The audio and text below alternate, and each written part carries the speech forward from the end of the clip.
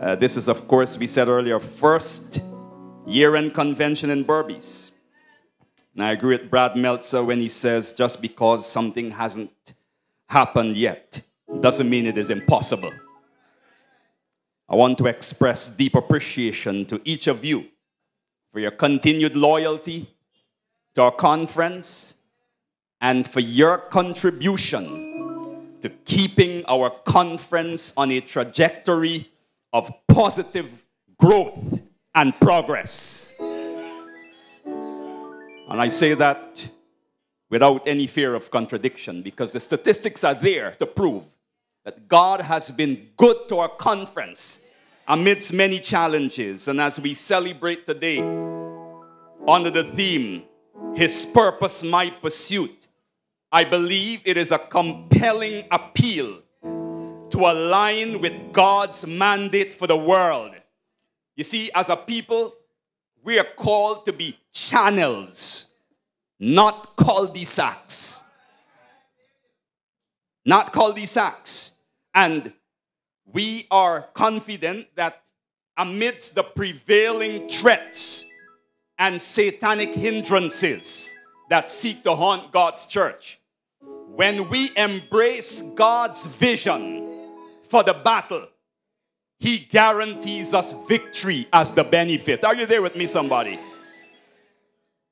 2023 is almost history.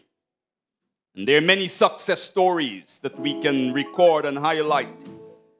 But I believe whatever God did before, He can do more in 2024. And we look forward to further growth in our evangelism in 2024. We look forward to expansion of mission to our unreached, particularly our East Indian communities. And we want to use our Spanish church in Georgetown as a platform for strategizing to reach the developing Spanish constituency.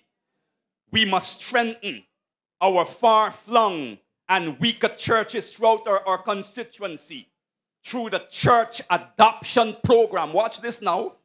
Next year, we are hoping that strong churches in the towns and on the coast will adopt weaker churches in the river, in the hinterland. Are you there with me? As we exchange, as we support these churches with resources, as we support them with personnel, as we support them through exchange programs and training and camps and whatever way we can inspire those individuals to rise higher and to become viable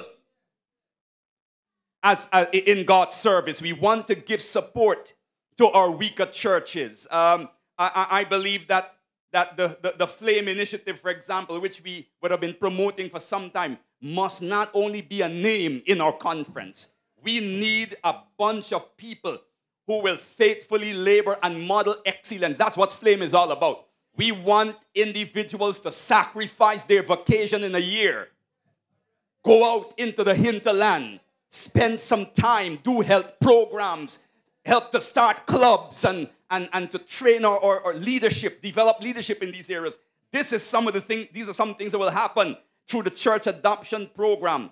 We must continue as a people to promote image building, and the conference stands committed to ensuring that every physical structure across this conference reflects a sense of pride, beauty, comfort, and good culture. Are you there with me? And just recently, out of our meager resources, the treasurer will agree, we just voted just 2 weeks ago, $30 million to churches in different parts of our country to help them to move to completion. And every year, we have been doing almost, out of our limited resources, almost 60 million plus. We have been finding it from all over.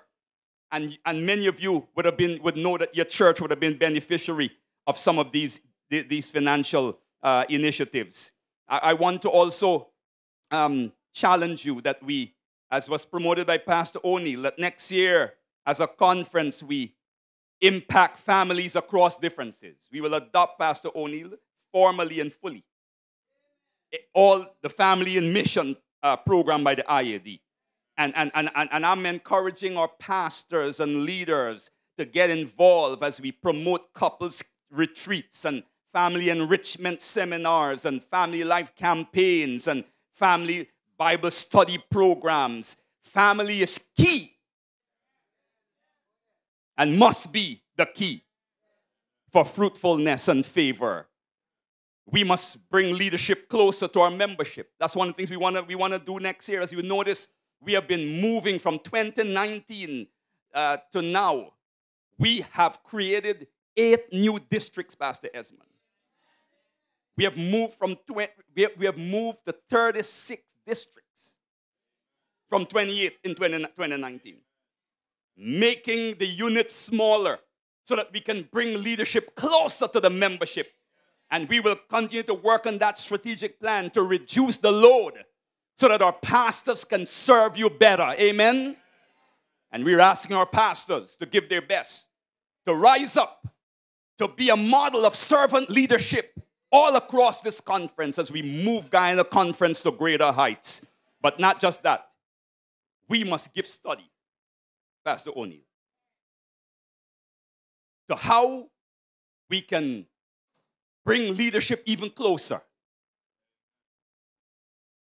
by evaluating and giving deep, detailed study to the possibility of territorial adjustment for Guyana, where Essequibo and Berbice, are you there with me, can become a region or even a mission. I don't know if you're dreaming with me. I don't know if you're dreaming with me. That one day, Pastor Bowman, Guyana Conference should become Guyana Union.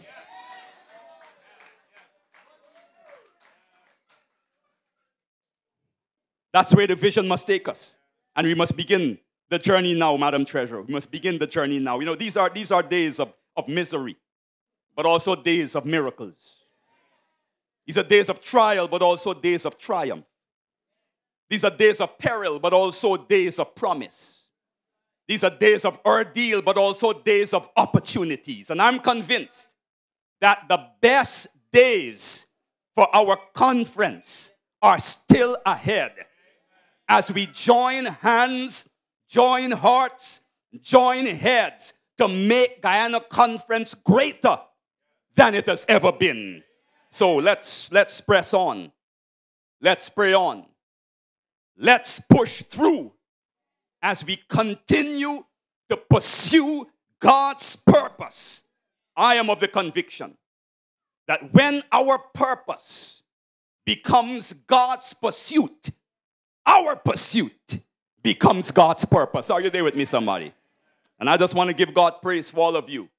And I want to take this opportunity to wish each one of you happy holidays, productive, prosperous, and progressive 2024.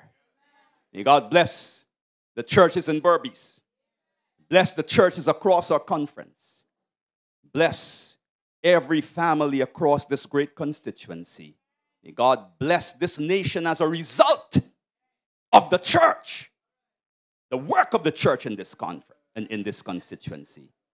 And as we do our part, we can be assured that God will stand by his promises.